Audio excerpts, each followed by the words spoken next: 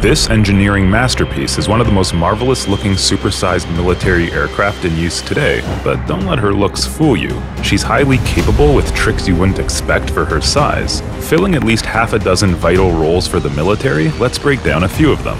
It's widely used as an air refueling platform, used by 17 different countries for this purpose, able to carry a whopping 40,000 kilograms of fuel.